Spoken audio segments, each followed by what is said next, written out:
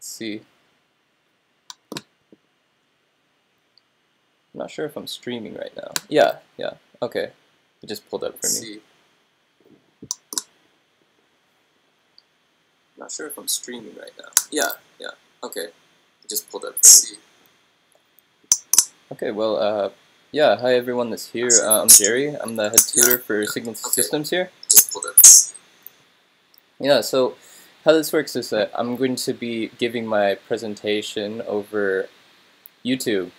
But if you want to come and join me just to ask questions live, I'm sitting in the IEEE like tutoring Discord.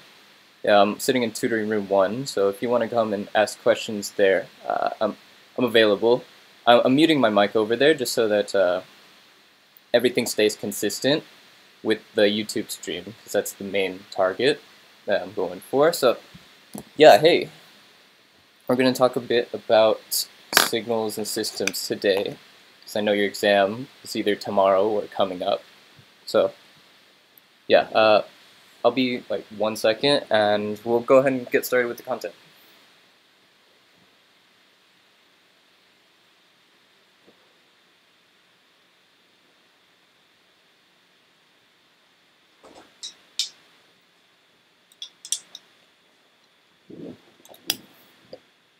Okay, cool.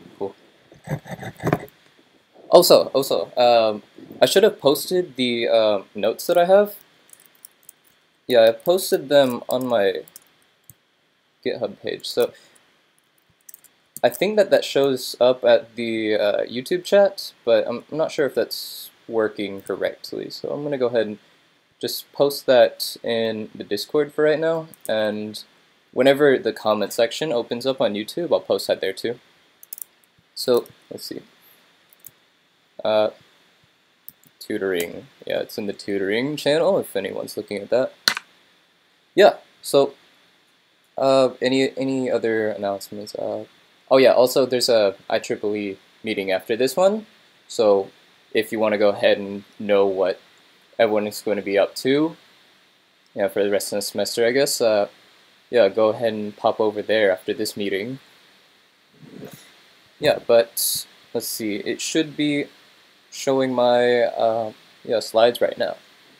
So yeah, this is exam 2 for signals and systems. So the main topic of this is like Fourier analysis, so Fourier series, Fourier transforms, and the like. And yeah, so I have a bit of an outline here.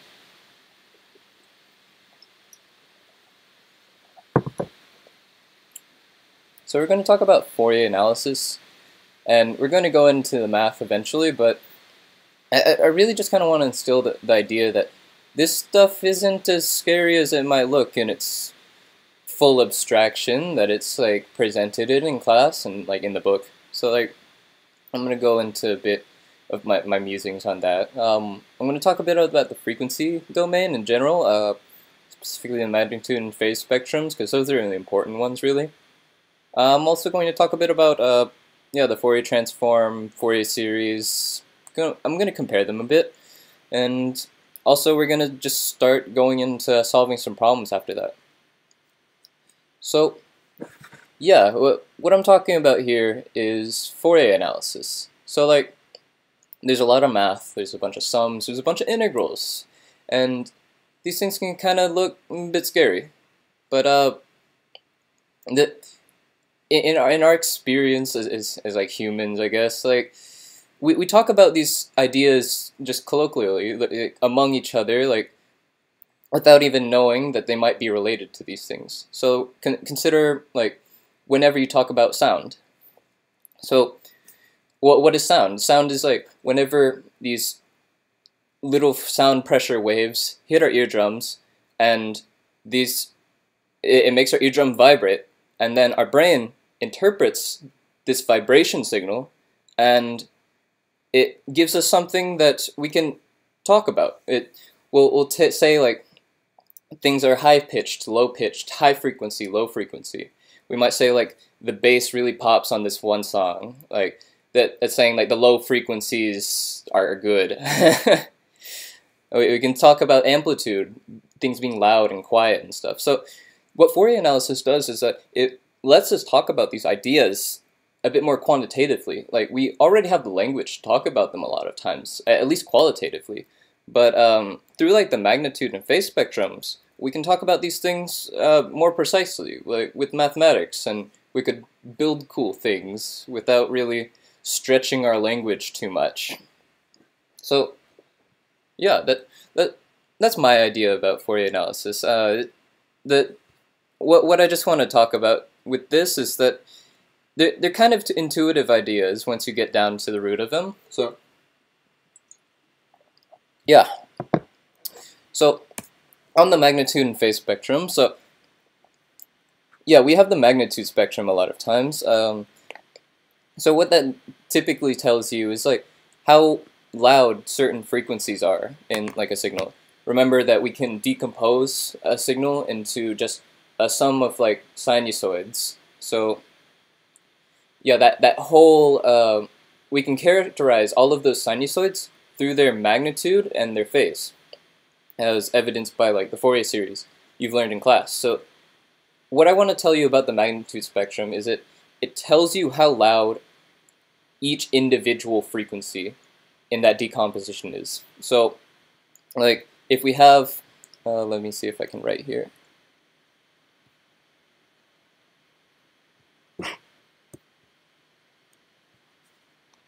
Okay, yeah, so like, if we have like the Fourier series of something, or the Fourier transform, all it's saying is that, well, this frequency that's at 1, it's 0, it's this frequency that's at 1.5, it's like, it has a loudness of 0.5. This frequency that's at 3 has a 0. Yeah, if we have like some Fourier transform that looks like this. So like, yeah, magnitude spectrum is amplitude.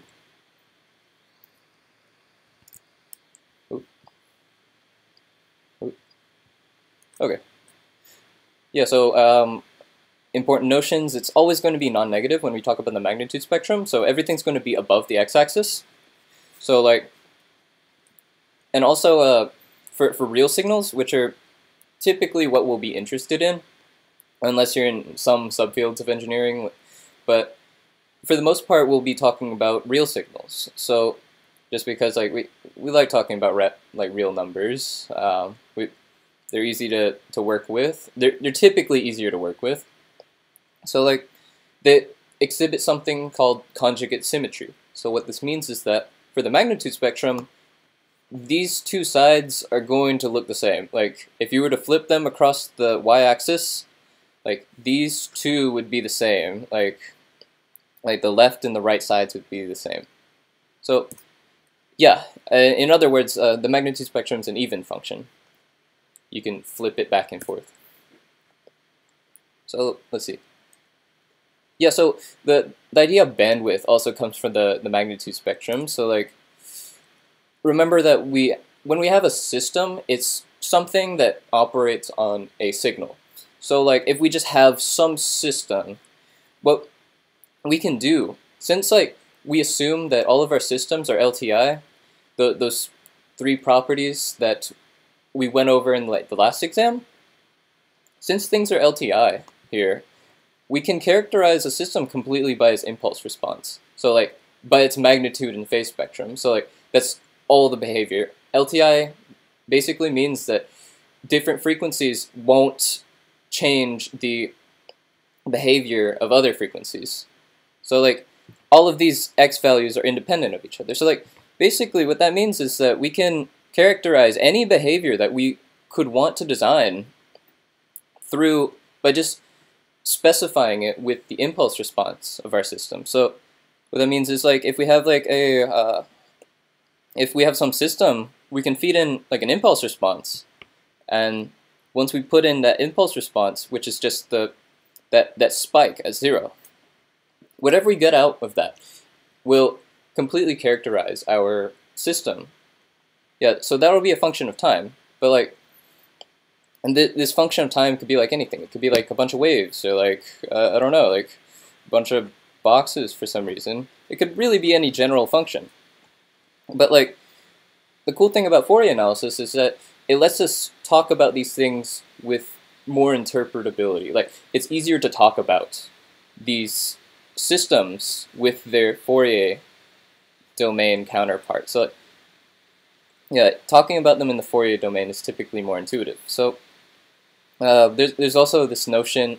So, whenever we're designing systems, we'll typically specify like a certain number, like say the bandwidth. So, like bandwidth could be like wherever, like this drops 3 dB from the maximum point.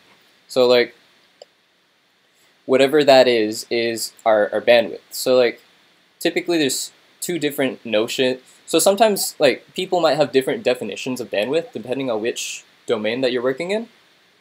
So for baseband signals, like this sinc function right here, we'll typically call the bandwidth the half width. So like whatever is on this right side.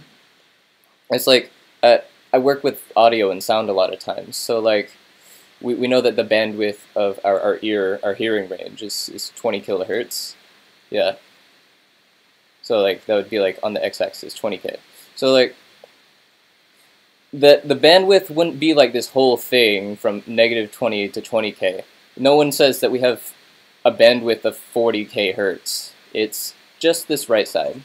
This is what we're interested in, like my domain specifically. For different domains that might not necessarily be at the baseband. So being at the baseband meaning that it's going to be like distributed very close to the y-axis, that y is equal to 0, or x is equal to 0. So like if we have some like domain that works outside of the baseband, so like it's maybe way out here at like 100 megahertz or something, 1M, or this one is also a 1M. This is what I would call a not a baseband signal, but a passband signal. And when they talk about bandwidth, a lot of times they'll be talking about the whole width here. So like it's everything encompassing, like so this right side to this left side is the whole bandwidth. So yeah, there's different notions of it. So if you go into your further courses and it seems confusing, that's because like people kind of redefine it based on what they think is more useful. So yeah, just something for the future. Right, so what I want to talk about the phase spectrum. So like, when we're designing systems a lot of times, the phase spectrum is admittedly less important a lot of times, but it's still important in that it tells us how frequencies will interact with each other, especially if you're adding them. Like, so if we have like two signals like x and y, like then if we add those two, depending on like how the phase spectrum looks, we could have wildly different results, like at like the output. Like when we just add them together, like if we have like a system where we've like something with a block diagram that has like an addition sign, like this could give you wildly different results. If like the phase spectrum is like not specified. So a lot of times, one thing that I like to show is that like if we have like sinusoids, then if we can like depending on their phase, it will either add or cancel. Like it might have been called like additive synthesis or subtractive synthesis, not subtractive. There was a word for it. It kind of escapes me right now. But like the point is like either the sinusoids will add or subtract. Let me try and pull up my Chrome tab real quick. Let's see. It should be on Chrome. Yeah, cool. So this is on Chrome. So this is just a graphing calculator right here. So what if we just had some cosine? Now, what if we're adding a cosine to it? So like, what if I add the exact same thing? So cosine x plus cosine x.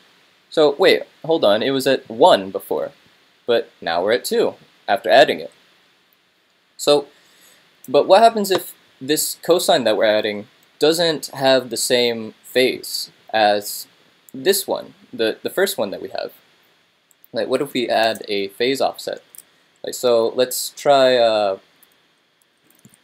like a, like just some value, and I'm gonna restrict it from pi over 2 to negative pi over 2. And like, just because that's how our phase spectrum is typically bounded based on like the arctan function. So yeah, notice how like it can either like rise or increase or decrease depending on the phase. Let me increase this bound real quick. Let's go to pi. Yeah, so notice if we have like the phase set all the way to pi, things completely cancel out. So, and this would be represented on the phase spectrum. So notice how adding these things can either completely destroy information or they can amplify it. So that's what I want to say about how signals interact. So like, going back to the slideshow here,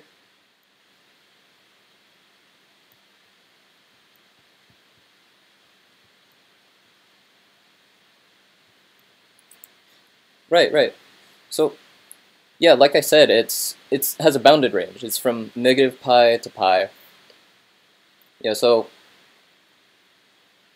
like that basically just comes from us like wanting to characterize how things will interact whenever like the time delay is such that like the period of it such that it's within like one period of like a sinusoid. So like, and like, yeah, so that demonstration was to show that it like frequencies will interact with each other depending, like how they interact depends on the phase spectrum. And so again, for real signals, a similar thing happens with the magnitude spectrum, that conjugate symmetry thing. So like what that's going to mean is that it's an odd function, basically. It's so like if we were to like reflect like across like that, like y equals x line or x equals negative y line, so like these two, yeah, it's like we would have like the same function if we were to like kind of look at it across those lines. So yeah, and like I said before, the magnitude spectrum is typically the one that we'll care about more whenever we're designing systems, but that doesn't mean that we should neglect the phase spectrum, especially not in this class, since that's one of the topics. Yeah, so right, a few other facts about just the frequency domain and representations. So like if we have like an odd function, then if we have like an odd real signal, then we'll have like something that's purely imaginary. So like that would mean like the real part is equal to 0. And like if we have like an even function in the time domain, then we would have something that has like purely imaginary, that's purely real. So that would mean that the imaginary part is equal to 0. Yeah, and for some reason it doesn't write well. I need to try and figure that out eventually. Yeah, so like, yeah, this kind of brings us to the Fourier transform. At this point I'm gonna go ahead and try and see if anyone's in. Yeah, so anyone that's in the Discord right now, is all this making sense? Is there any questions so far before we start getting into like the math?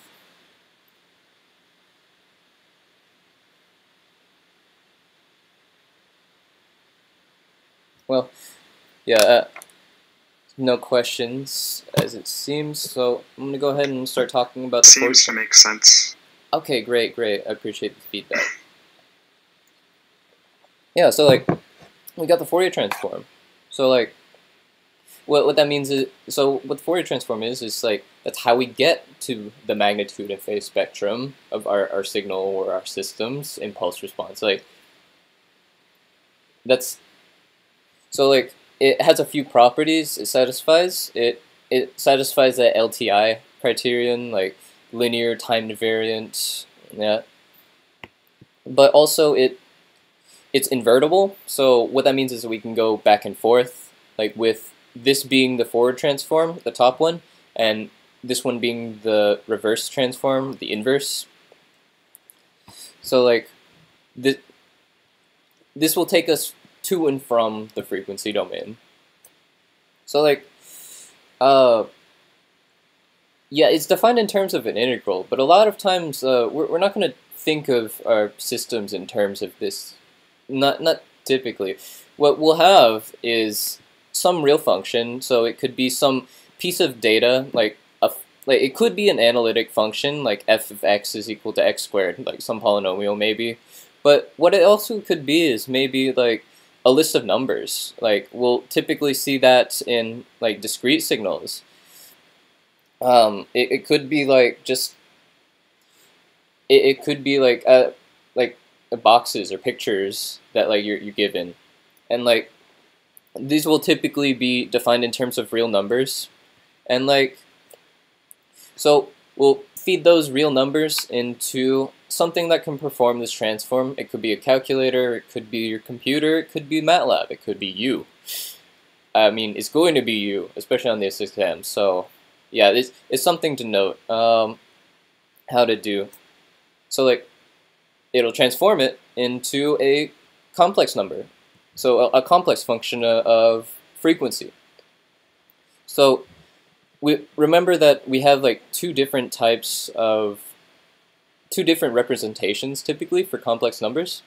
Like remember we have like the Cartesian form, which is like it has the real and imaginary part, like that a plus jb form that you might be familiar with from high school.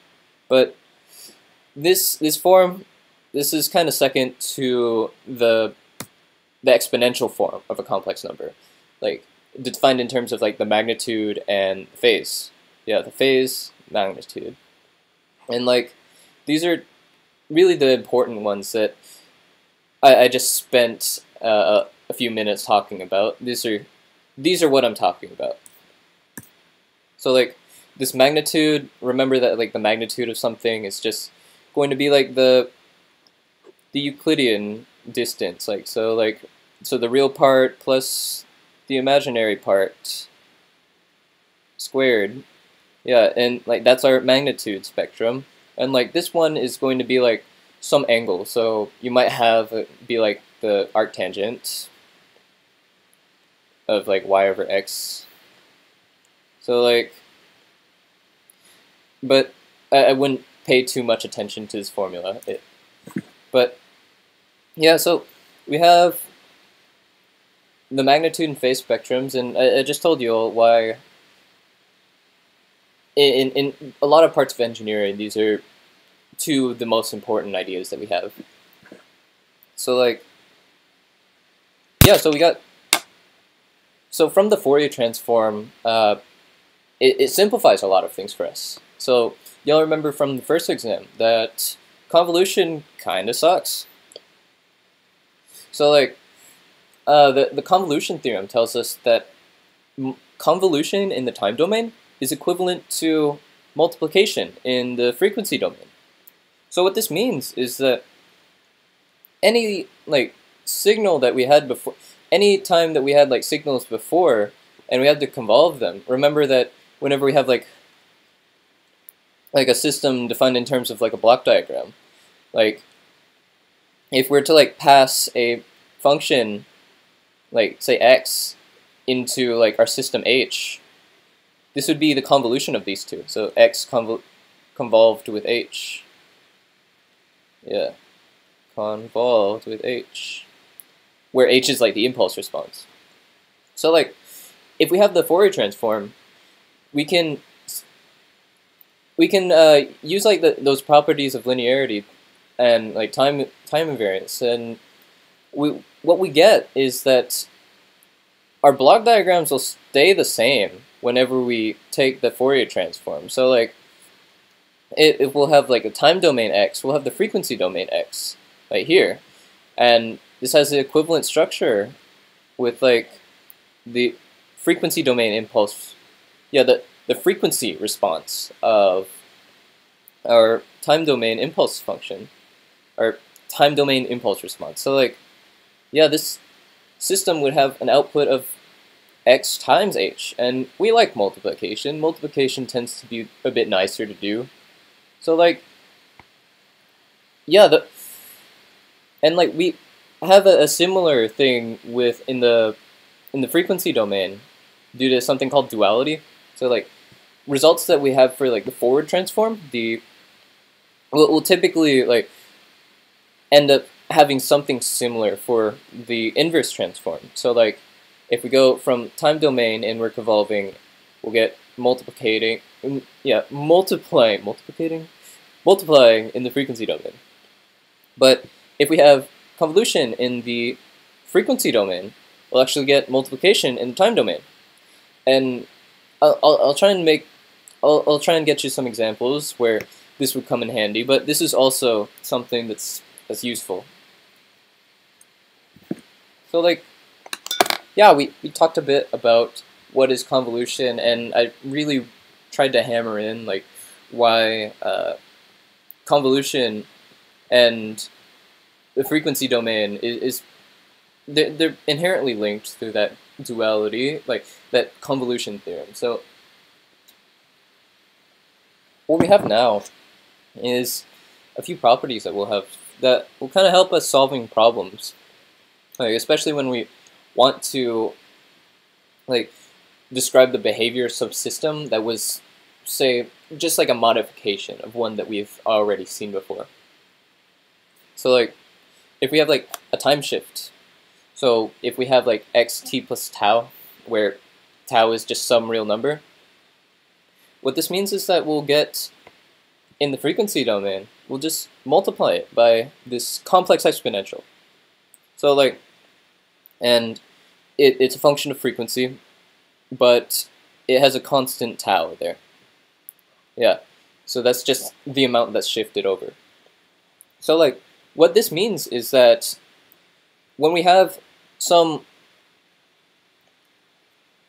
like a function that's in the time domain that's shifted over, like so like if we have a function, I'm going to make a box. I like boxes. I'm going to draw a lot of boxes for you.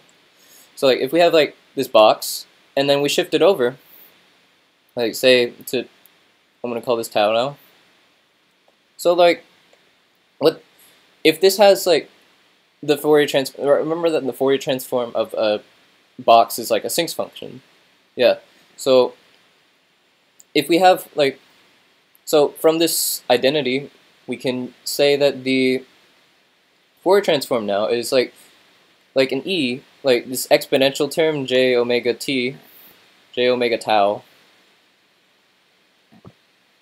times like this is sinc of like whatever this box is. So like what this will do is like, if we have like the magnitude spectrum, then the magnitude spectrum will be completely the same, but, oh wait, yeah, remember this like a sinc function. Yeah, so it's like, should be above x-axis, so it look more like that. Yeah, something like that. But the phase spectrum will be changed, and this frequency, this multiplication by a complex exponential, this has the effect of like shifting it, like kind of turning it sideways. So like if we had like a magnitude spectrum, if we had a phase spectrum that was, say, like a straight line before, what we'd have after this time delay is something that's like slanted. So that's something to keep in mind. So we got time shifting. So for time scaling, what that means is like, remember that if we have like some, like, I'm going to draw another box again. So if we have box, if we were to scale it in time, if we're to stretch it, like stretching means that a is like, so it's less than 1 and like greater than 0. So like if we were to stretch it out, then it would be wide in the time domain. Yeah, it would be much wider in the time domain. And like what this would give us in the frequency domain is exactly the opposite, actually, though. So like if we have the frequency domain representation, then this would be, so if our original function is async, that looks something like this, then what we'll get from the timescaling is something that is like squished down, so it'll be more localized in frequency. So what that means is like it'll have like the same range values, but like it'll be like more squished. It'll be more compressed. Notice that this one's like wider than this one.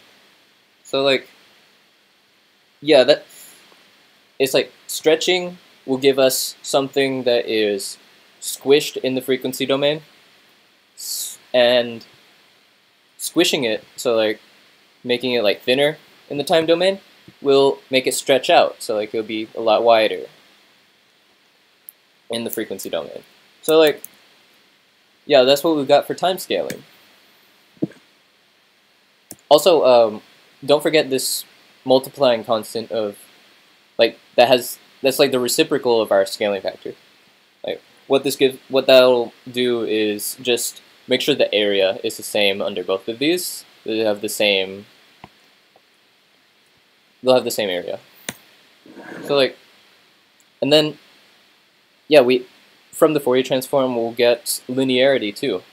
So like if we were to take the Fourier transform of like this ax plus by term, then like we can take out our constant, and then we can distribute across this plus sign.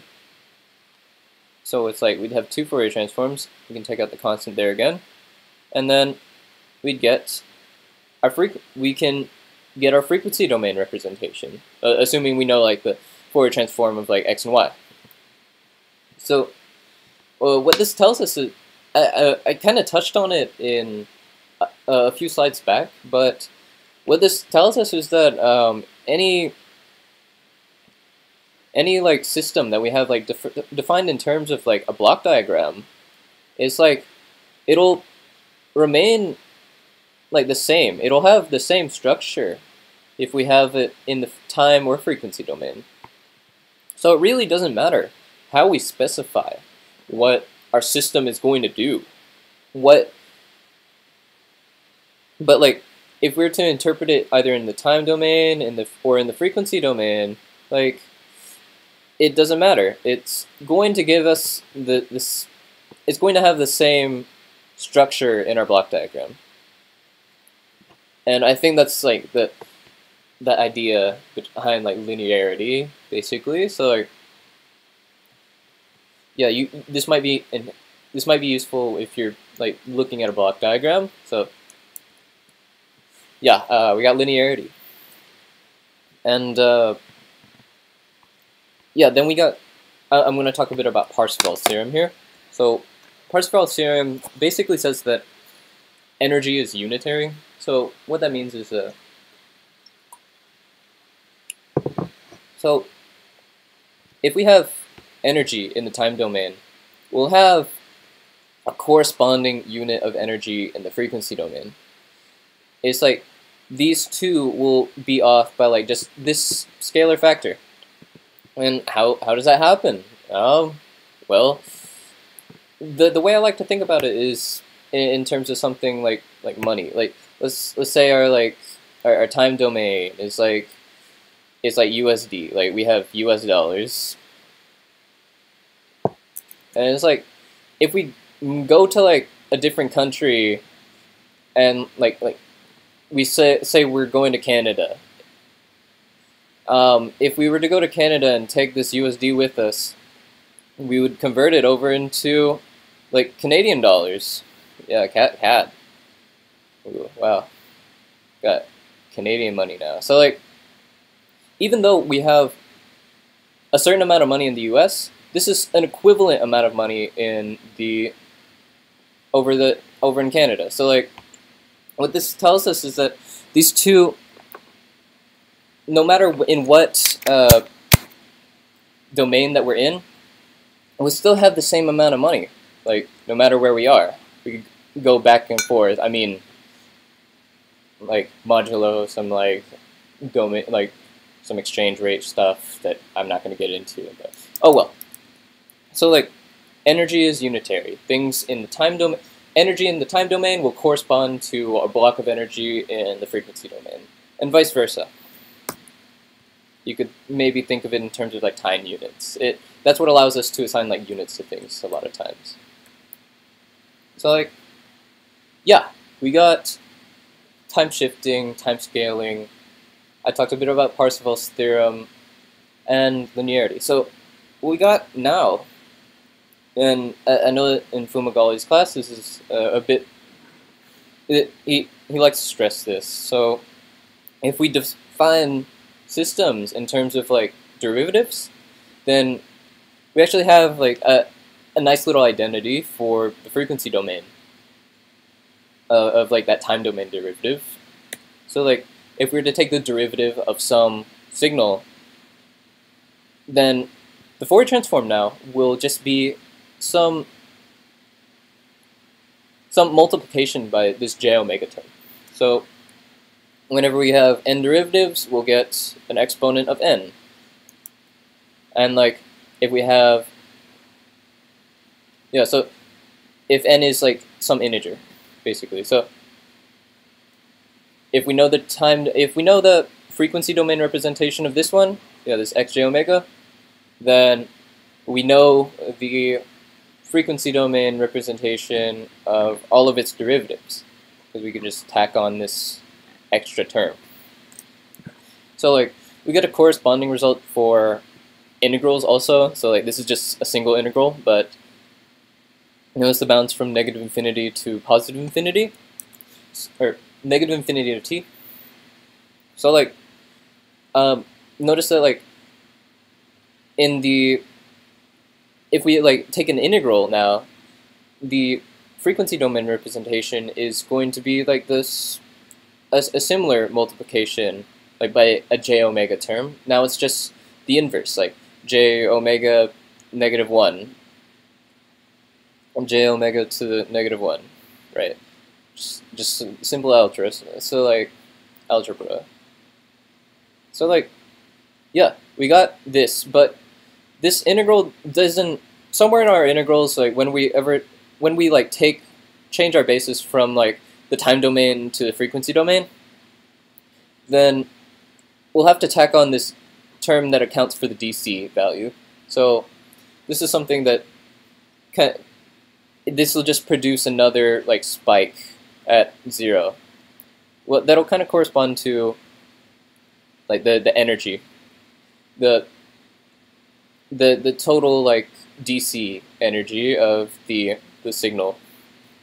So we got definitions in terms of integrals and derivatives, and like something that might also be useful is like, if we like because of duality, we have something similar for derivatives in terms of the frequency domain. So like, if we have like a multiplication of our time variable, like with our signal, so that'll just give us the derivative of our function, the derivative in frequency of our frequency domain representation, like multiplied by like this j term.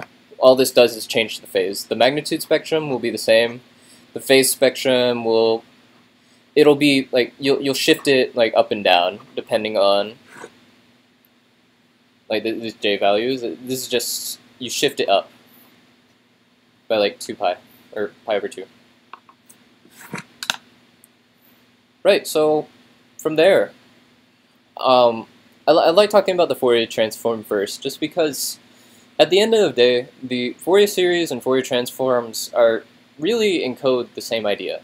We're still just decomposing like, some signal into sines and cosines, where just like the Fourier transform uses like it could be possibly uncountably infinite number of frequencies. So like it would be like a continuum of frequencies. A Fourier series is really just where we have like a certain discrete set of frequencies that we're interested in, and those are the harmonics of like the fundamental frequency. Yeah, and so just some n times omega. Like all of these are just some multiple of this fundamental frequency, which is going to be the term 2 times the period over 2 pi over the period. Sorry. So like, yeah, and I want to stress Euler's formula just because like this is really what connects this decomposition into sines and cosines that we keep talking about. The complex exponential is really a periodic function also through Euler's formula. Like, and whenever we use this complex exponential instead of sines and cosines, our notation gets a lot easier a lot of times. So, you know, we'll see that in the different forms for Fourier series, but in my experience, it's always been easier to work with like the complex exponential than like the sines and cosines.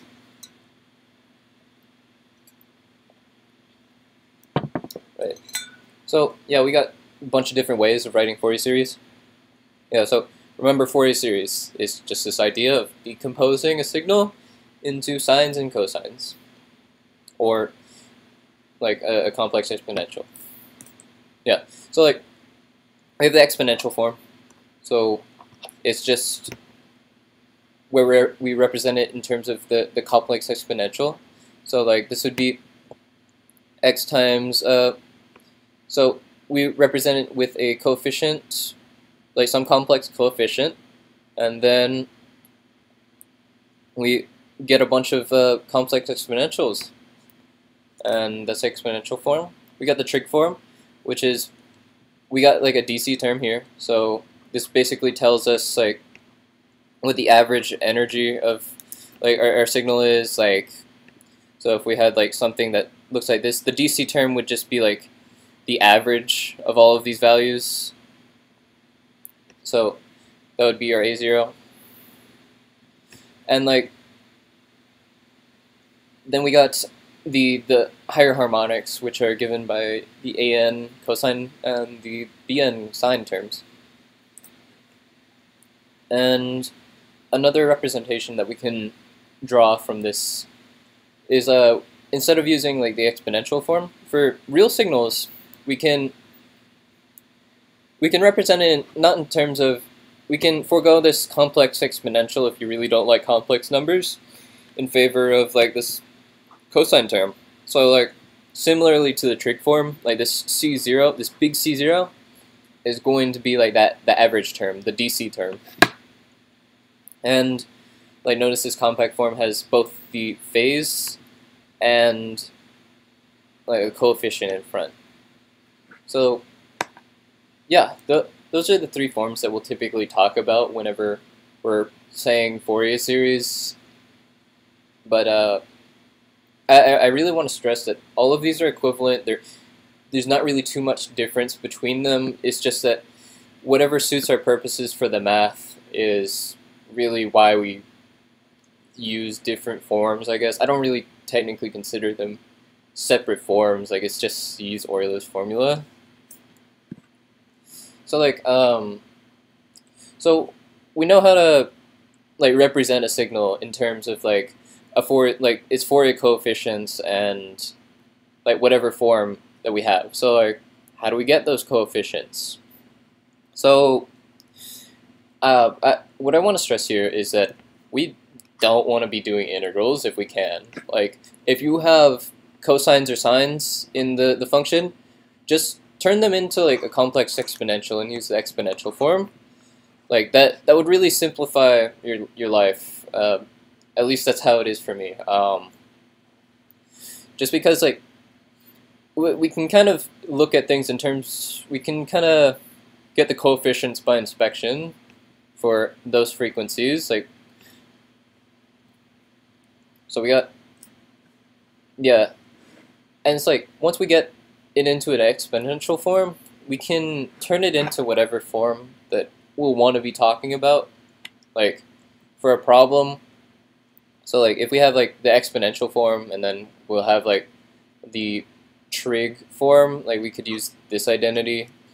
If we have the exponential form and we want to get the trig form, we could just use these identities. And if we have like the exponential form again, just because like I think that's the easiest one to work with, we'll have these identities to get the compact form coefficients. So like this angle symbol just means that we're going to get the angle of our complex number. Yeah, so like yeah, it's just like that angle there. Like that might be the phase information. Yeah. So like we got Fourier series coefficients, and if you really have to do the integrals for getting the coefficients, like these are the formulas that you'll use. Like right here for the exponential form, and for the trig form, yeah, your an and bn are given there. But what I want to stress is that you don't want to be using these formulas whenever possible. Also, if you remember, like these like cosine squared and sine squared identities, they'd be helpful for the cases that you will probably need to use these integral formulas. So like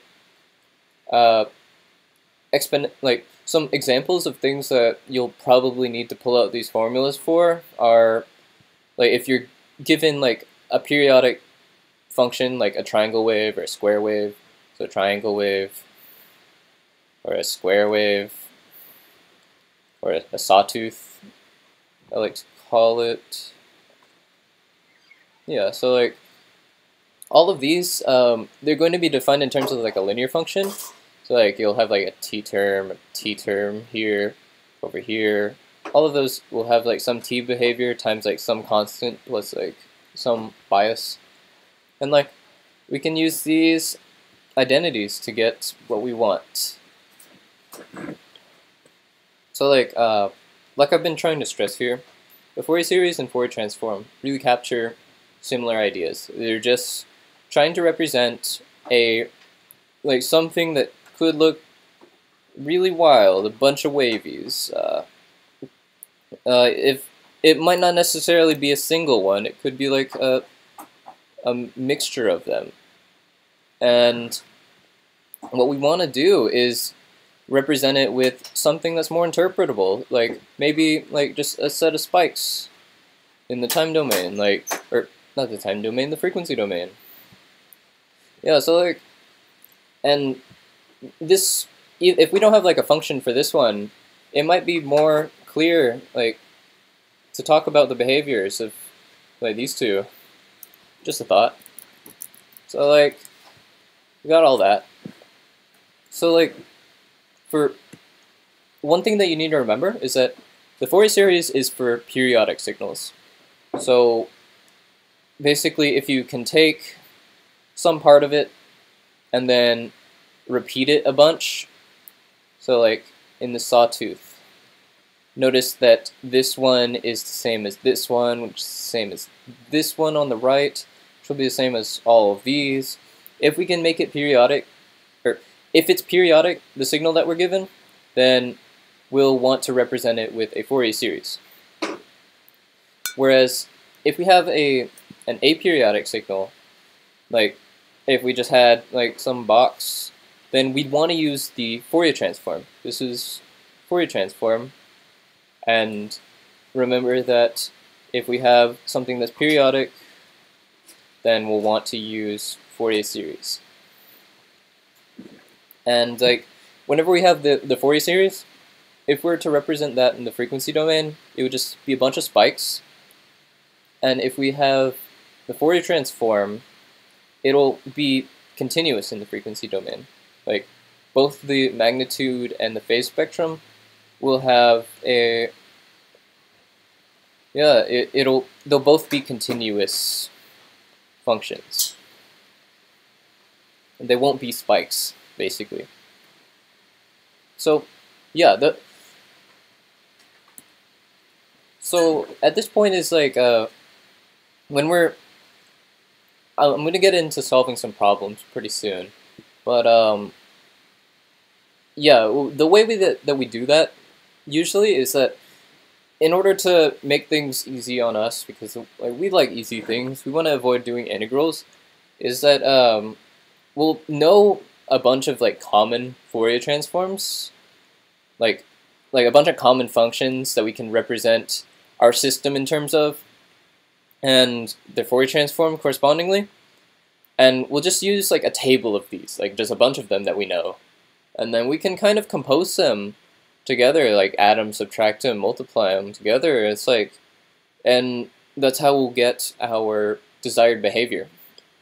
So like, a few that are important are the complex exponential. So like, if we have like, say, so if we have a complex exponential, and this will give us just a spike in the frequency domain. This will just give us one spike, the complex exponential. So for the cosine and sine terms that you get, like remember those formulas for cosine and sine? Like remember that cosine omega naught t is equal to 1/2. It's one half. Yeah, e to the j omega naught t plus 1/2 e to the j omega naught e to the negative j omega naught t. So like, yeah, it's being screwed with my writing right now, but I'll probably write this again once we start doing examples. So like, the picture that I want to like really press is that if we have a cosine in the time domain, then like what we'll have is two spikes in the frequency domain. So like if this was the magnitude spectrum, so this is magnitude. Yeah, so the magnitude spectrum of our cosine, then it'll just be two spikes that are pointing straight up at omega plus minus omega. So like, and also the phase spectrum of this one will be 0 all the way across.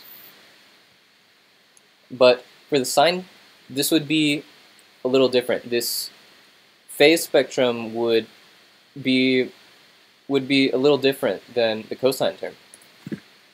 Like, we'll have, if we have like a sine, so like, yeah, we got a sine, then same thing as before, we'll get two spikes in the frequency, in the magnitude spectrum. We'll get two spikes at omega and omega naught. Yeah, plus minus omega. So this is the magnitude spectrum. But the phase spectrum will have two spikes, whereas for the cosine term, remember that we had no spikes in the phase spectrum. So like, we'll have, and these will be at pi over 2. 2 minus pi over 2. And like, this is something to, yeah, this comes from like the idea that a sine is just a phase shifted cosine. So like, remember that like sine sine of t is equal to a cosine of t,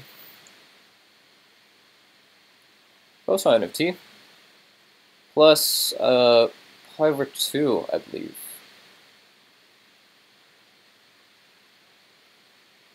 You might want to check up on this identity, but the idea is here. It just comes from the idea that a sine is just a phase-shifted cosine.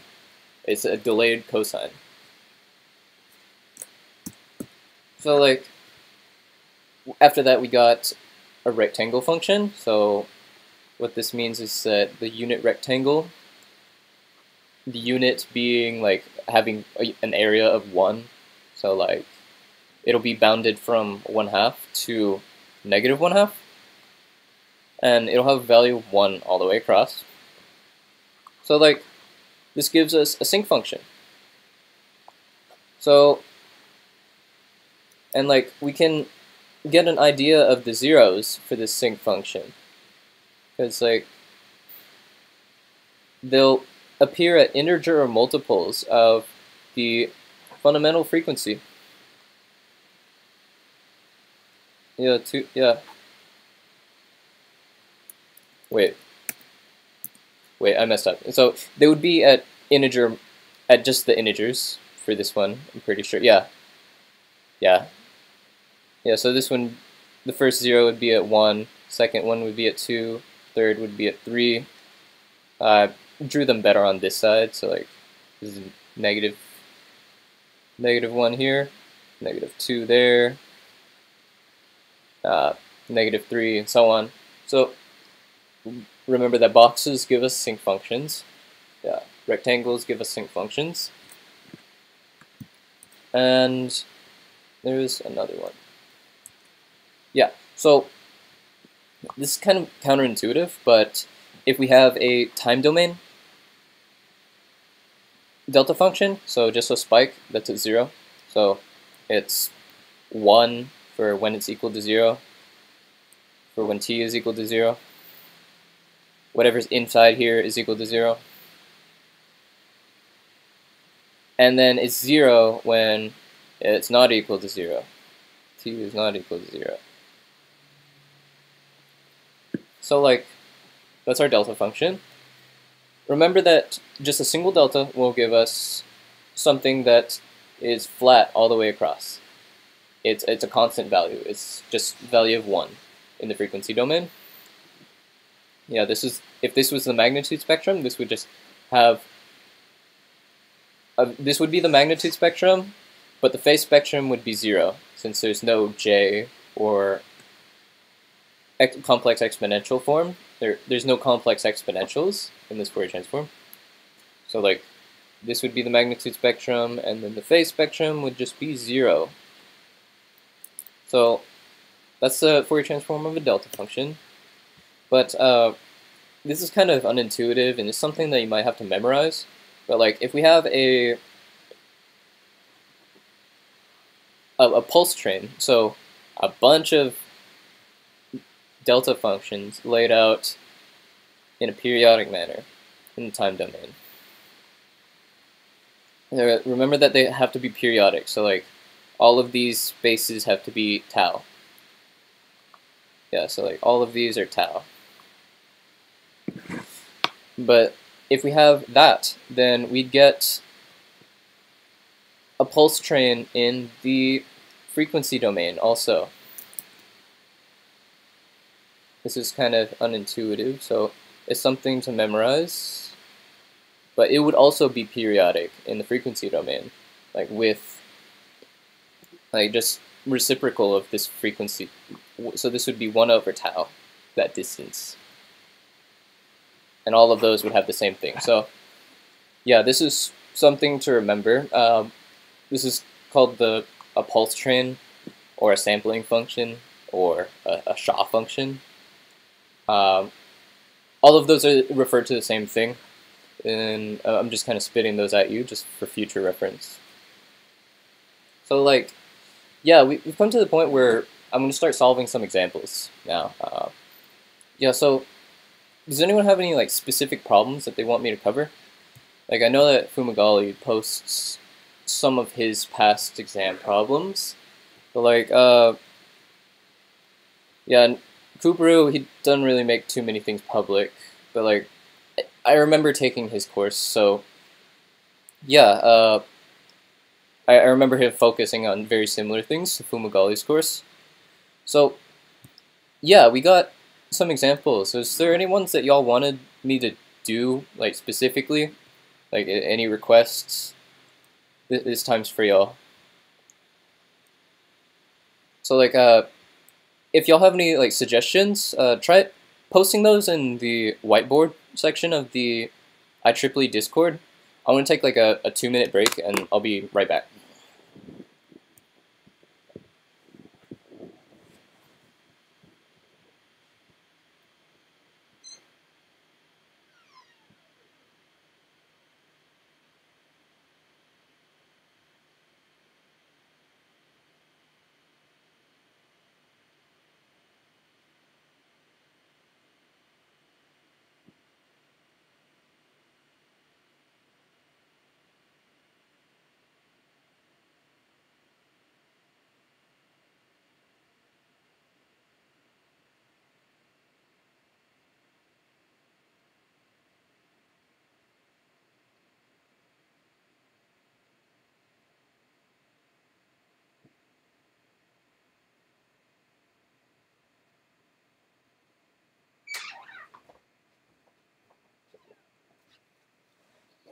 Okay, so right, I see something. Yeah, so we got, yeah, so from Fumagalli's examples, I'm gonna go ahead and try and cover. Okay, so I see one where we're taking the Fourier transform of something. We're taking, the second one, we're just taking like the Fourier transform. We're taking the inverse Fourier transform, and second one, the fourth one. So we got an impulse train. Yeah, just kind of looking at those. So I'll try and cover some of those in the ones that I hit today. So I really want to kind of touch on like getting the the Fourier series fast whenever you have like sines and cosines or like a complex exponential, and I want to really stress Parseval's theorem on that one. And like I kind of want to give an example where we're feeding a signal into some system and we're checking the output. So I think that is covered in 4, but I haven't read that into detail yet. Yeah. Yeah, yeah. Okay, yeah. So that's right, that's right. So I'll cover 4 for that one. Cool, cool. So I'm gonna go ahead and open OneNote here, and then I'll start. So yeah. So those are some of my pages from last review. Oh yeah. Also, if like y'all need any additional like help or like want any other resources, I gave a pretty similar review on last Monday for Dr. Busso's class. So it covers a lot of the same material as this one. So yeah, if you want to hear me explain it again in a different way, then that's there for you also. But let's see, I should be able to write here now. Much better. So, right. I'm going to go ahead and look at... So, I think the first one that I'm going to tackle real quick is, like, say we have, like, a signal x of t, and then we got, like, cosine 2t plus sine of, like, 4t plus, like, some complex exponential, like e to the j 60. Yeah, so like the easiest way to get the Fourier like the Fourier transform of this, the Fourier series, like notice that everything is periodic, so we'll be using the Fourier series representation. So like we'll just use the identities that I was talking about earlier for the sine and cosine. So like remember that cosine of t is equal to e to the jt plus e to the negative jt over 2. And for the sine term, we'll use the identity sine t is equal to e to the jt minus e to the negative jt. Yeah, so like the only difference is that there's a j at the bottom and they're on the sine. And we got a plus instead of a minus, and minus instead of a plus, vice versa. So like, yeah, all this tells us is that we can turn this into a exponential form pretty easily. So I'm going to go ahead and do that. So x of t is equal to 1/2 e to the 2t, j2t, plus 1/2 e to the j negative 2t. So this is the cosine term. And then we also got sine term, so this is 1 over 2j e to the j4t plus 1 over minus 1 over 2j e to the j4t minus. And then we got this exponential here that notice that is already in the exponential form. So that's great for us.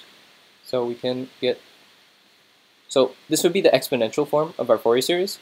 So after that, we just need to identify our coefficients. So like, notice that all of these have the same frequency. Like all of these are integer multiples of 2. So like this one is 1 times 2, this is 2 times 2 over here for the 4t's, this is 3 times 2 for the 6t. So like our omega naught is equal to 2. If you had just a bunch of arbitrary numbers here, so like I think this would be the least common divisor. No, wait. Yeah, greatest common divisor of like all of the terms. So like it would be 2, 4, 6. Yeah. And what you do is, yeah, after that, we got the Fourier series. So I'm just going to go ahead and write out those c terms. Yeah, so like we got, so c1 and c negative 1, so plus minus 1 would be 1/2. C plus minus 2 would be 1 over 2j. And c6 is equal to, no, not c6, c3 is equal to 1. I'm just taking the coefficients in front here. Oh, wait. Yeah, so this, so for positive 2, it's 1/2. For negative 2, it's negative 1/2 j. 2. Yeah, so we got that. And like, after that, so say we have this, and let's say we have this whole thing, and now what's the energy of like our x of t?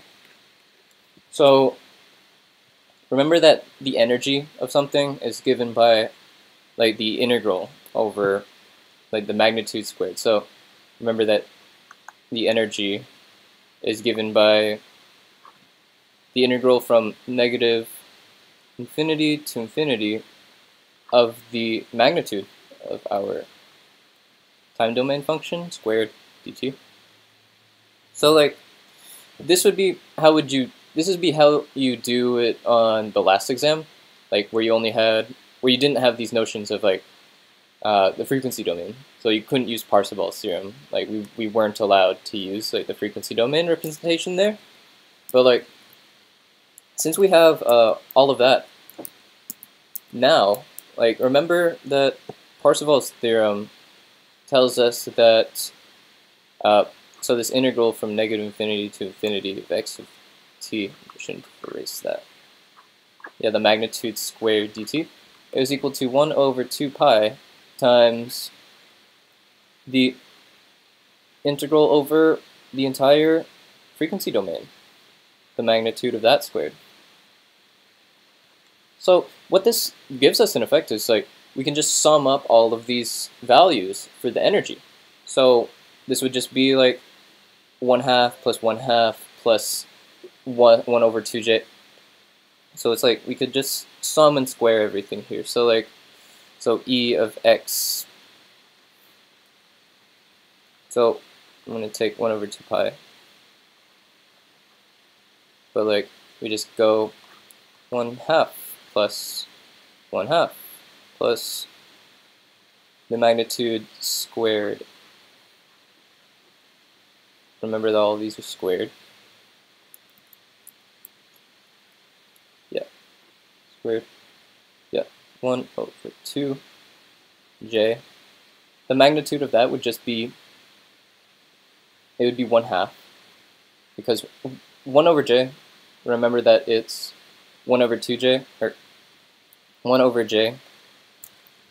So I'm going to go ahead and try and write this up here. So remember that 1 over j is equal to negative j. And like, so like this would be like negative square root negative 1. So like, if you were to take the magnitude of this, it would be 1. So like, we get all those here. So this would just give us a magnitude of 1/2 plus 1/2 for the other term. And then we get 1 squared. And like, once you evaluate this whole string of summations, you'll get your energy. Yeah, this denotes energy. It doesn't say anything about expectation. But yeah, that's energy. So that's how you do that for something that is already kind of in like a cosine and sine form. So we got that one. So I'm gonna go ahead and try and tackle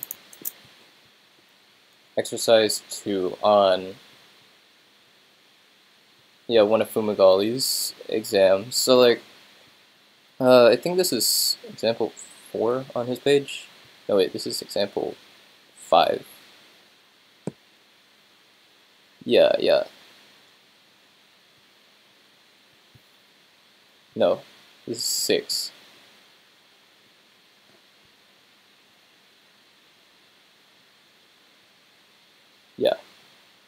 Yeah, if like anyone's watching this in the future and they can't see the Discord, then look in on Fumagalli's page and it's midterm 2 example 6. So like we got all of these, so I'm gonna go ahead and write out the problem here. So we got, so what it says is to consider some time domain signal. So x is equal to u of negative t times e to the at sine 2 omega naught t. Right. So like, then we got to find the Fourier transform. So what is the Fourier transform now? I'm gonna try and write that out in blue. J omega? So what's this one? So what we'll do now is, my first step is always to draw out the function. So like, notice that the step function is flipped in time. So like it'll actually go from 0 to be 1 from negative infinity to 0, and then this e times e to the at times sine. So like this is like a sine function, but like we got something that's decaying. So like it would be like, I'm gonna be more precise with that one. Yeah, so like, and that'll continue to infinity. So like, what we have here is, oh wait, hold on. This is actually reversed. Forgot about that. So we got a rising exponential.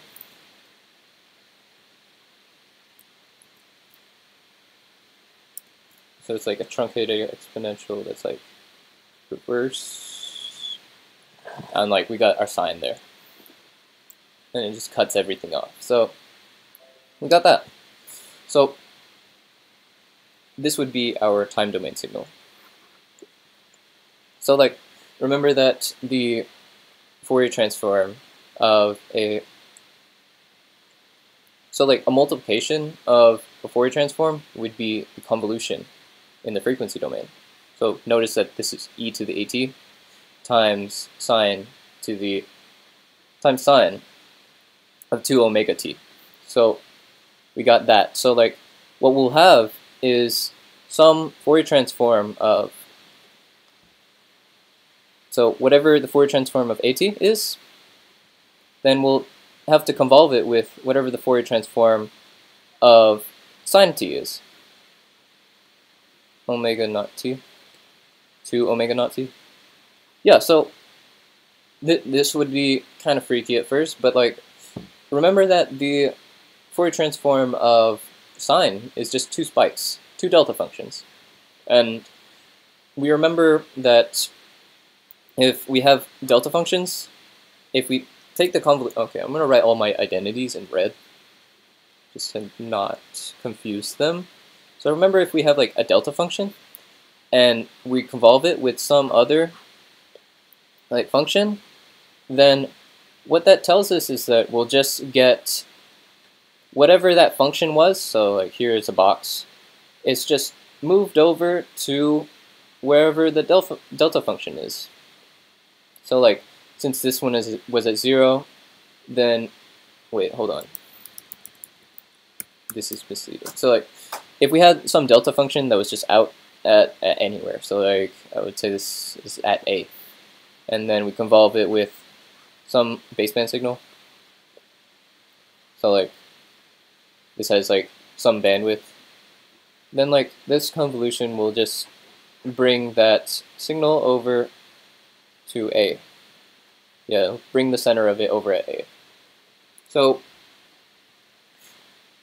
yeah, since we have 2 delta functions in the Fourier transform of like this one, like we can really be looking at this convolution more like nicely. So then that kind of reduces the problem to getting the Fourier transform of this exponential function. So like, I'm gonna go ahead and do that integral real quick just to show y'all using the integral formula. But a lot of this is just doing some like just a bit of calculus. So like, let's see, what was the Fourier transform of e to the at? So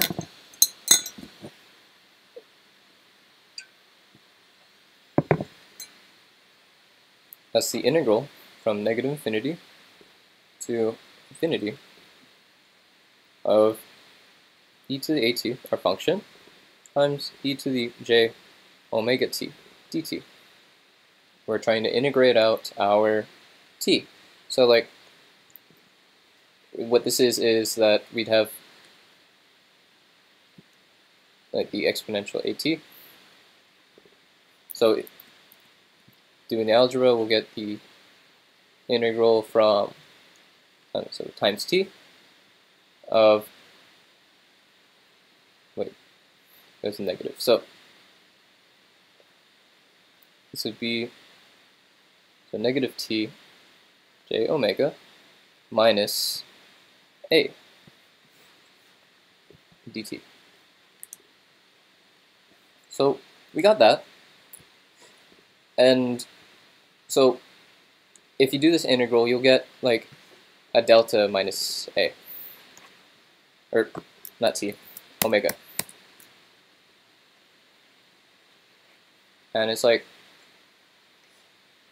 I'm basically kind of taking it from those properties. Like, remember that, or from that table. This is a common integral that we'll have. So like we can take, remember from the table that the Fourier transform of an exponential is a delta function in the frequency domain. So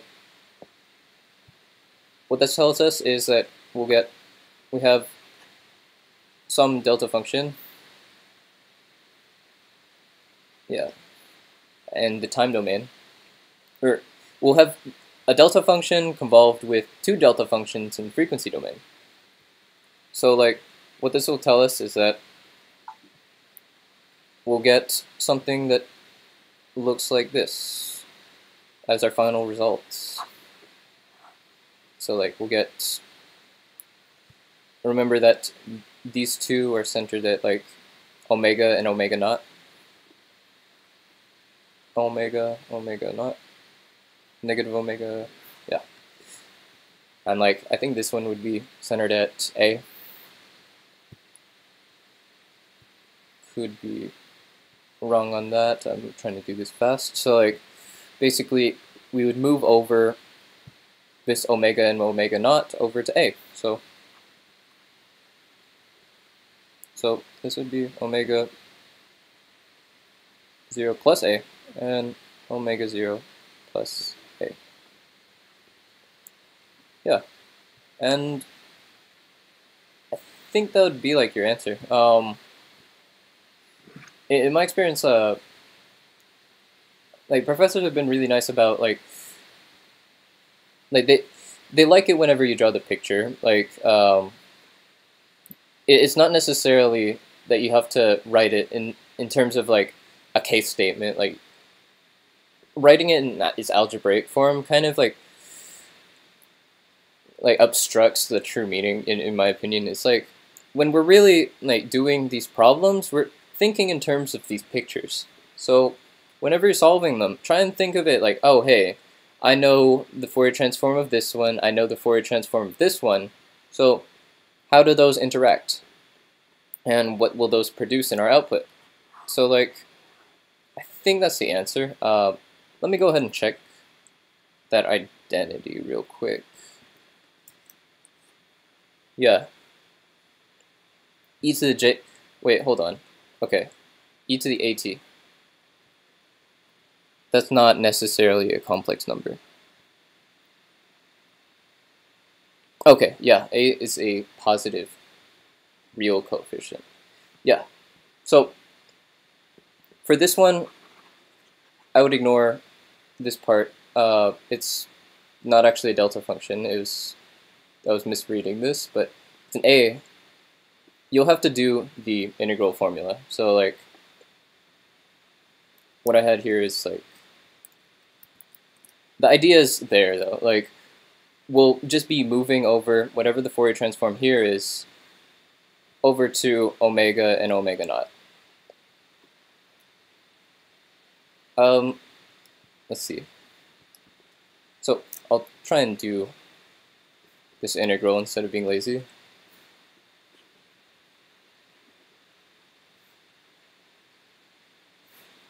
Yeah, so we got the integral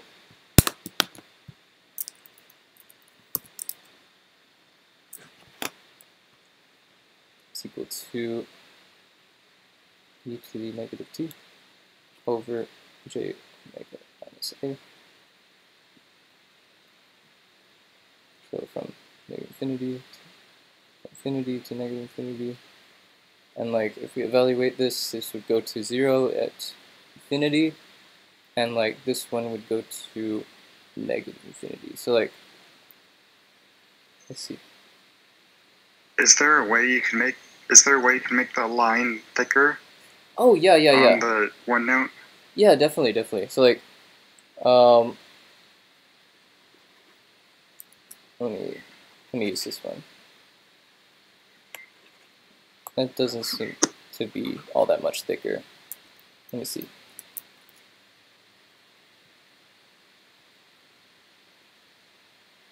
What if I use this one?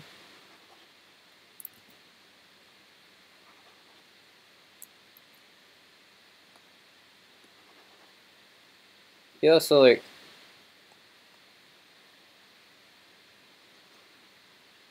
that's a bit thicker than before. Yeah, so that's the thickest that we got. So like, let's see. I kind of wanted to hit some other questions, but like, we should be able to just do these integrals and then get the Fourier transform of e to the at, and then you'd convolve it with the Fourier transform of sine, and then remember that it produces copies at omega and omega naught, and then that's how you get that answer.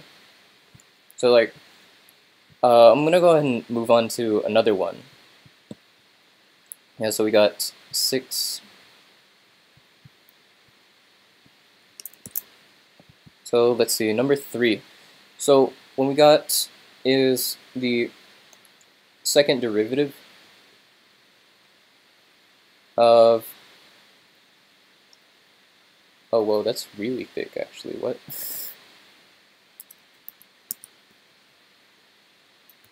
Okay. So if we got this one, let's say we already have the Fourier transform, x to the j omega is equal to, but it's defined in terms of second derivative in frequency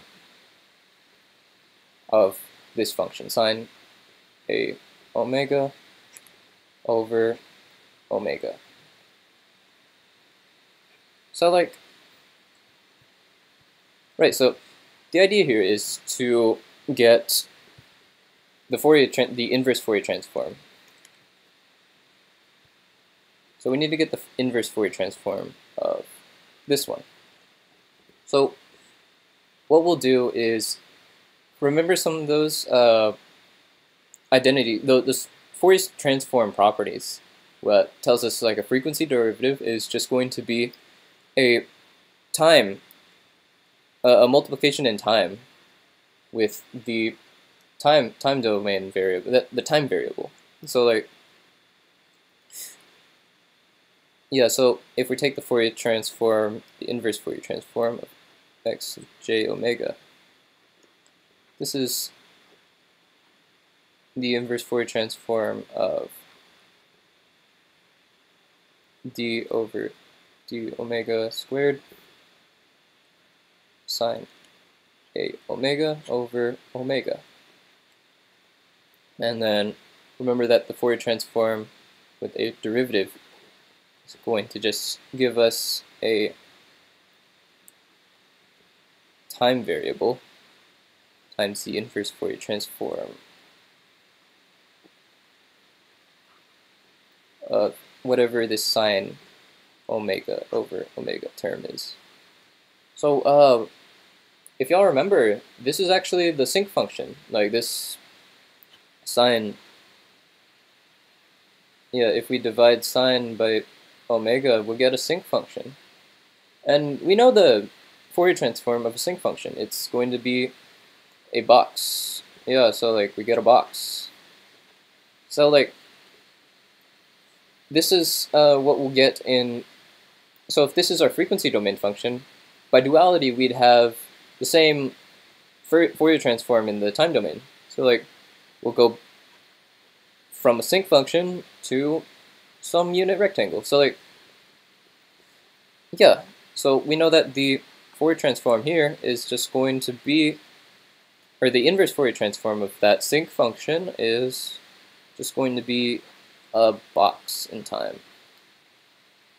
And I think that that would have a, yeah, so that would be t over a, I believe. So like, yeah, this is our Fourier transform here for that second one. This is just a matter of using the table that you you're provided, or the Fourier transforms that you should probably memorize. Like, we should remember that the Fourier transform of a sinc function is a rectangle, and the Fourier transform of a rectangle is a sinc function. So, like, you get something like this, modulo some, like, scaling factors or constants. I think you'd have, like, a factor of, like, 2 pi, 1 over 2 pi, just because, like, when we have scalar, or when we, like, have angular frequency omega is equal to 2 pi f, we usually, like, divide things out. Like, whenever we take the Fourier transforms, like, the inverse Fourier transform has, like, a 1 over 2 pi term in front. Yeah, so, like,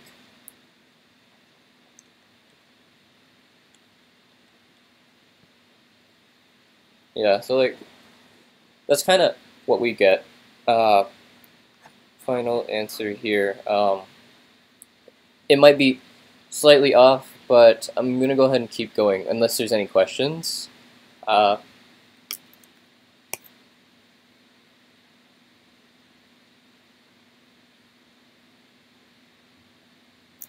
Yeah, so I'm going to go ahead and go to the fourth one now.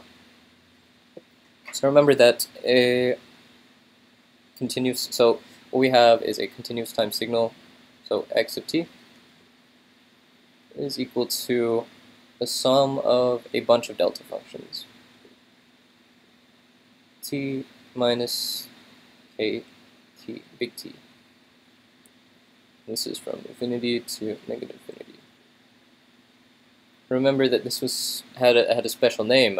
It's called, like, a pulse train, and, like, a bunch of other names. So, like, we got this. We know that the period is t, and what we want to get now is, so we have this signal, and then we're feeding it into some LTI function, some LTI system. So I'm going to call it H, and from there we want to get the output signal. Yeah, so we need to get y.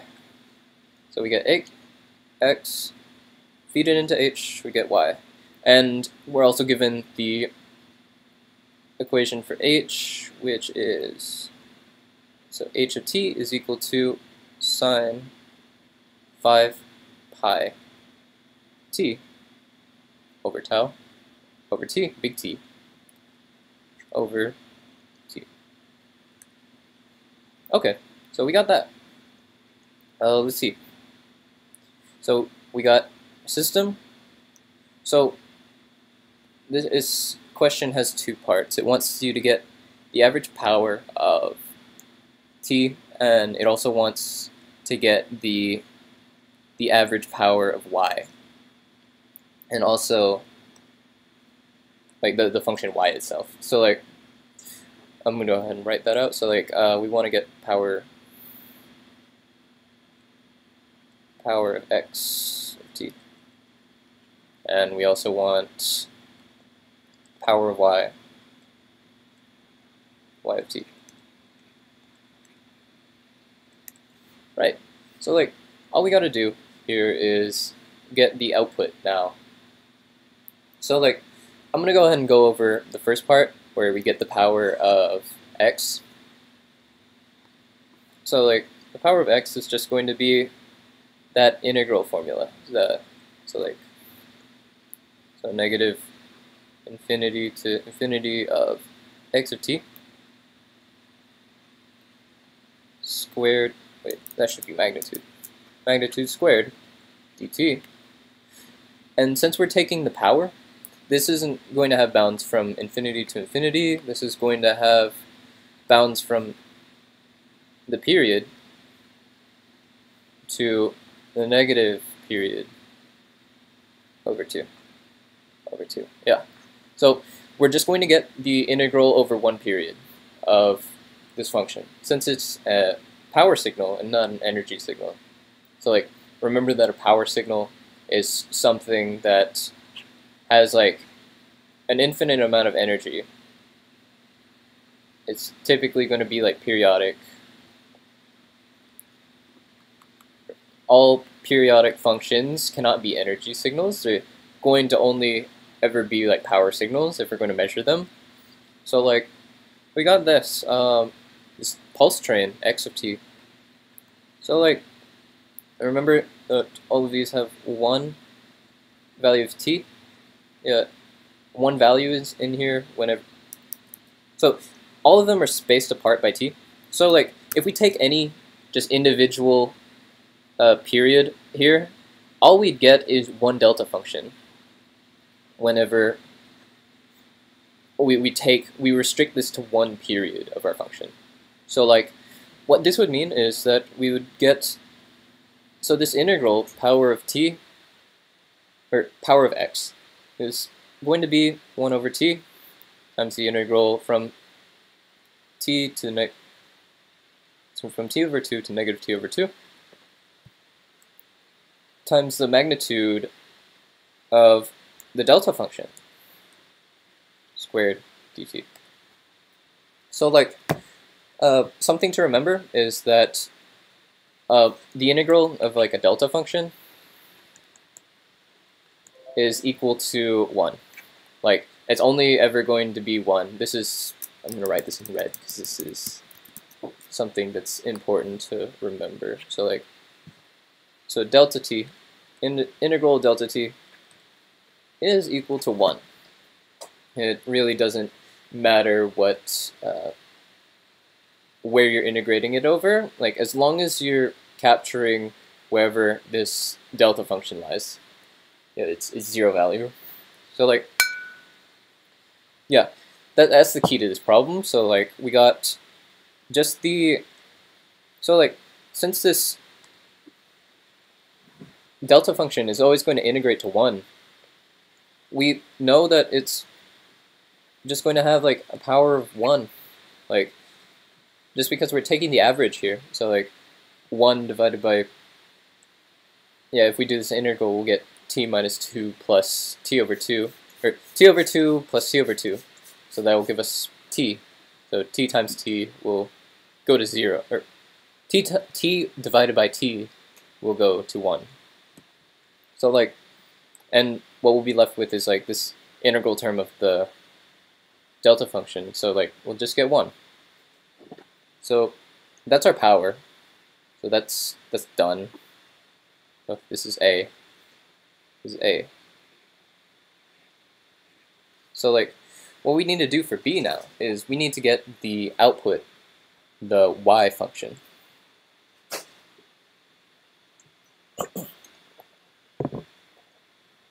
Okay. So let's see. How do we do this one? So notice that the so the easiest way to do this will probably be through the Fourier transform. Like when in doubt, use the Fourier transform. Unless like you see that there's a really easy way to do it with convolution, like unless you see delta functions in whatever you're convolving, then use the Fourier transform. It's almost always easier. So like remember that this is a sinc function.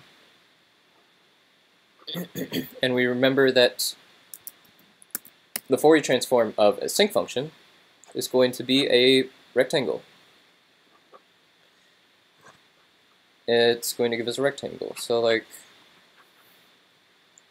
and this is going to have like the area, or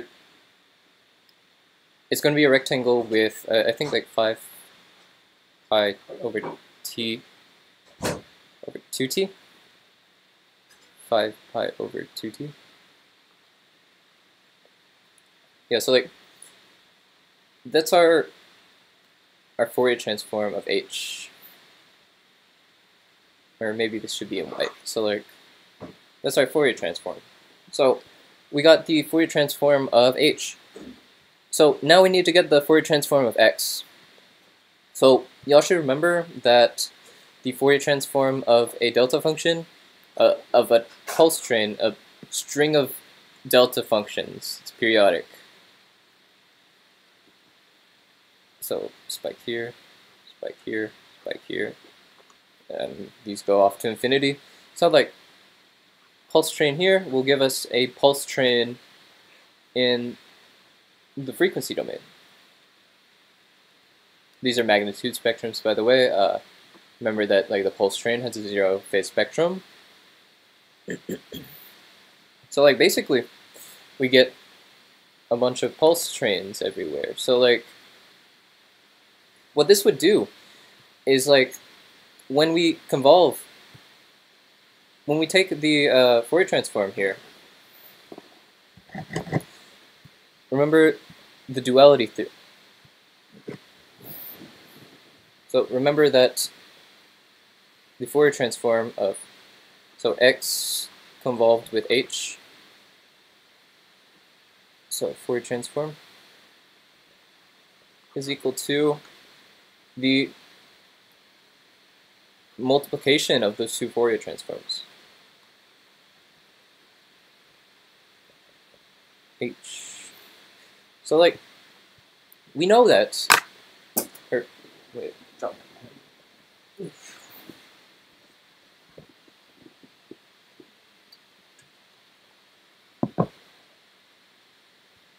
Like, we already know the Fourier transform of h. I just kind of got it here. And like, this would have a value 1. And like, we got the Fourier transform here. And we got the Fourier transform of x. So this one would be like x, probably. So like, we would need to get just the multiplication of these two. So like, remember the sifting property. Like, if we have a delta function, so I'm gonna try and label these convolution theorem. So if that one's a convolution theorem, so we gotta get the sifting property of delta functions.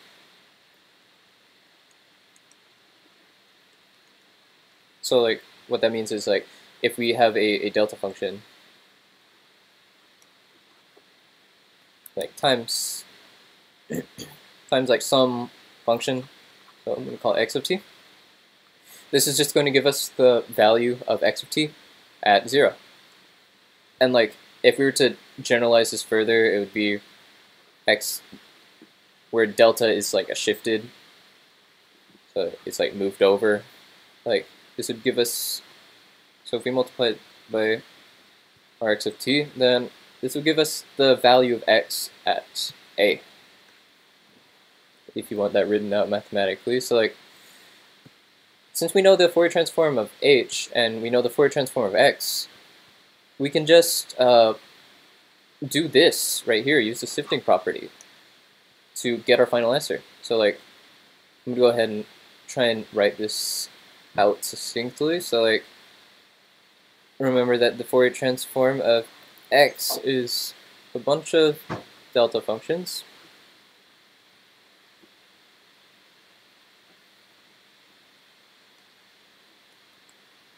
And like, it has just some period of t. And then our h function, our system frequency response, that's going to have a box. And I believe that box has negative pi over 2t, negative pi, 5 pi over 2t, and positive 5 pi over 2t.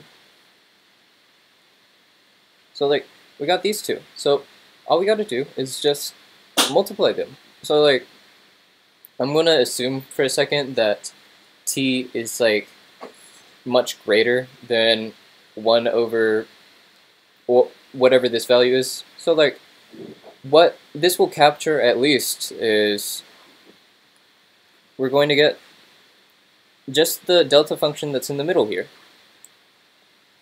and at whatever this value is. So if this is a value a, this would be a delta function with the value a.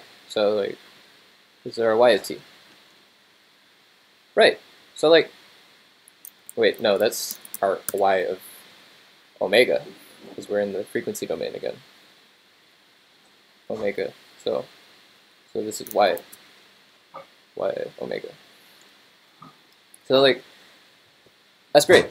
So remember Parseval's theorem, y'all can use that to get the power of our x, or our y. Like, just remember that it's the,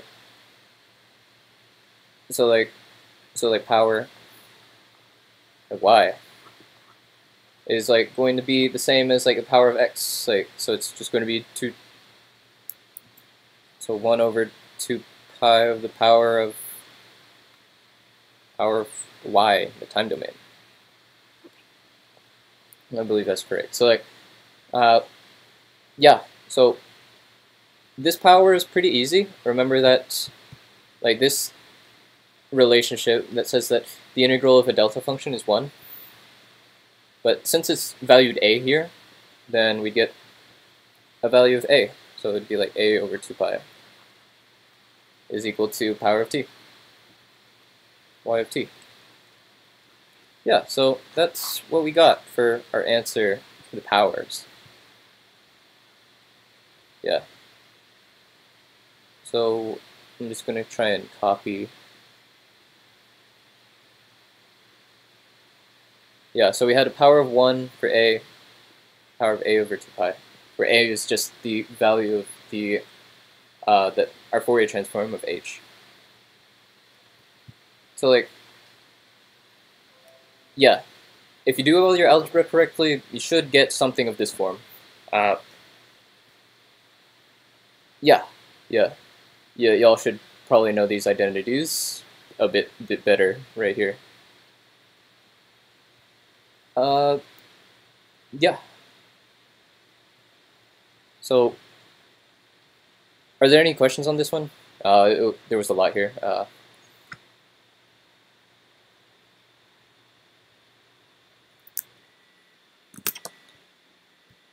If no, I'm going to go ahead and go on to the last one I was asked about. So we got...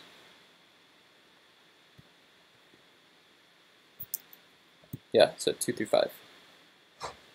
So we got a continuous time signal, x. So x of t is equal to sine t over alpha plus the step function, u of t.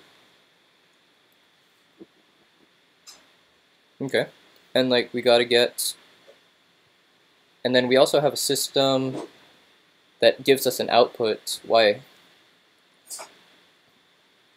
that is x of t minus alpha squared times dx of t over dt squared. So yeah, that's that. And what do we want to get? So we want to get the frequency response of x. We want to get the frequency response of our system, so we need to get h of j omega.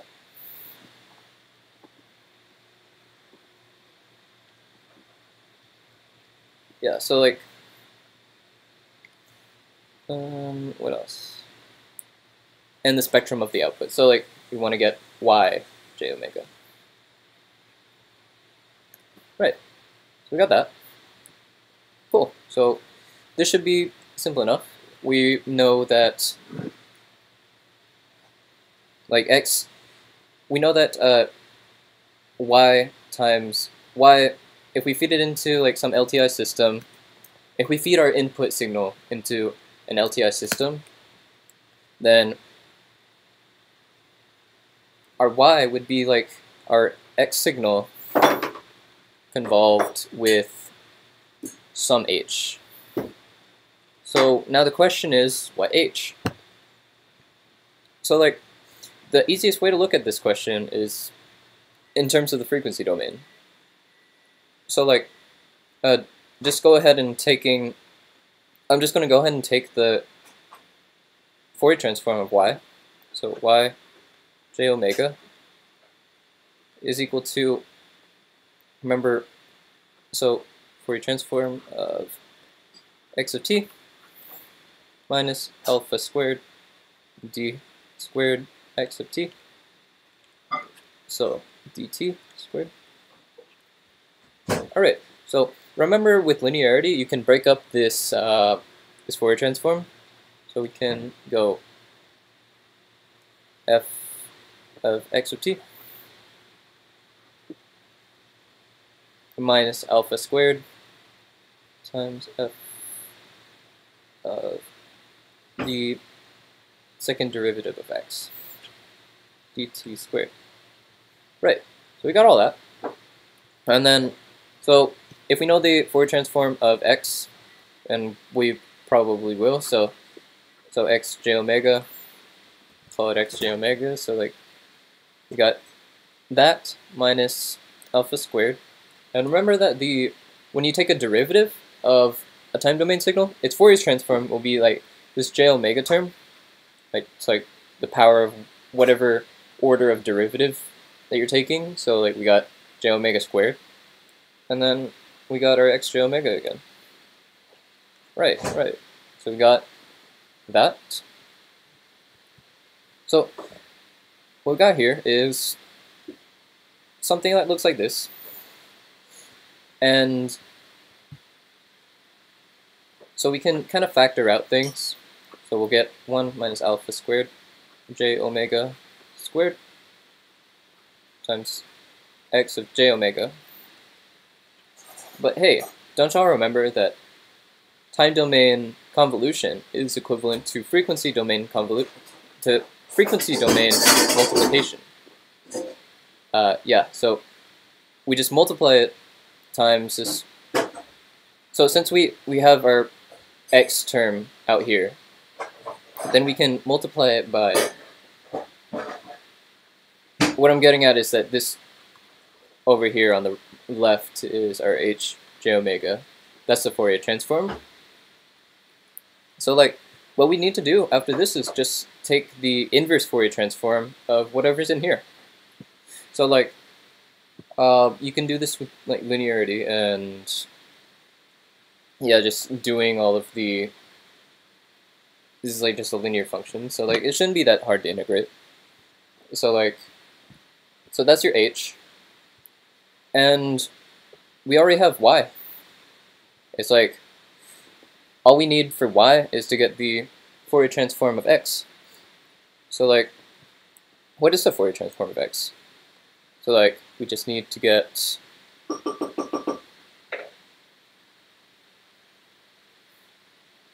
so x j omega is equal to the Fourier transform of sine t over alpha plus u of t.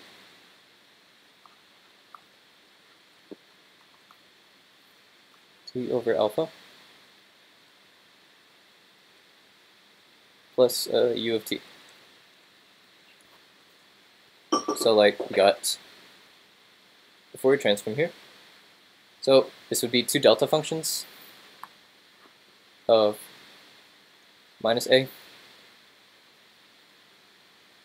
So it's, I think it's a plus delta of t plus a. Let me write that a little better. It's an ugly delta. T plus a over 2.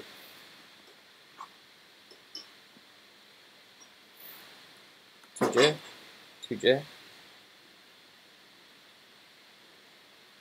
Yeah, you might want to check up on these identities. I'm just going off of memory for right now. And then we know that the Fourier transform of a step function is a, I think it's like a j omega times like delta. Yeah, so since that's x, so like assuming all of this is right, we would just plug in that expression here into our y, and then we got our spectrum for y. So like, I think that addresses everything for this question.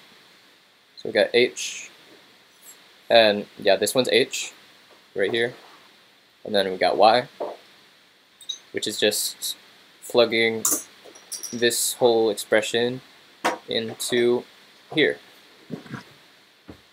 So like, I think that's about it on this question. yeah, let's see. Anything else that I want to hit? It's like we have about 4 minutes left. I've covered a few of the requested questions. Yeah, so like, let's see. Um, so we've covered using Parseval's theorem pretty extensively. We've used the integral theorem. So like, let's see, one other thing. So like one other question that might be asked. Let's see. So if we have like a system that's given by like h of t is like some box, some rectangle, then like what we could do is like we'll shift it over. We'll get h of t minus tau. It's shifted over. So like what we want now is for some input signal. So given x of t, we want to get y of t. So like, remember that we just use the property that so remember that so the Fourier transform of h of t minus tau is going to be this multiplication of this complex exponential term times the original Fourier transform, which is just going to be this exponential term times our sinc function. Yeah, so like that's about it on. I'm trying to think of what we missed. Y'all might want to cover some more questions over Fourier series, just because that's one other thing that we didn't hit in these questions. If y'all want a more extensive, if y'all want more like examples of me solving problems, check out the review for Busso. I covered a lot of Fourier series questions on that one. So yeah, I think I have a lot here. Other than that, good luck on your exam. Check out my notes are posted if y'all haven't seen those yet. They're sitting in the IEEE Discord, but also I'll be posting it as a comment on YouTube whenever this gets finished. So like that's great. Yeah, thanks for coming, guys. Good luck on your exams. Yeah, this is a hard course, so like I just want to reaffirm like this isn't it's not an easy course for anyone. So yeah, we're about like exactly out of time. So yeah, y'all have a nice night now. So unless there's any other questions, I have a few minutes, but yeah, if there's anything else, yeah, at Discord.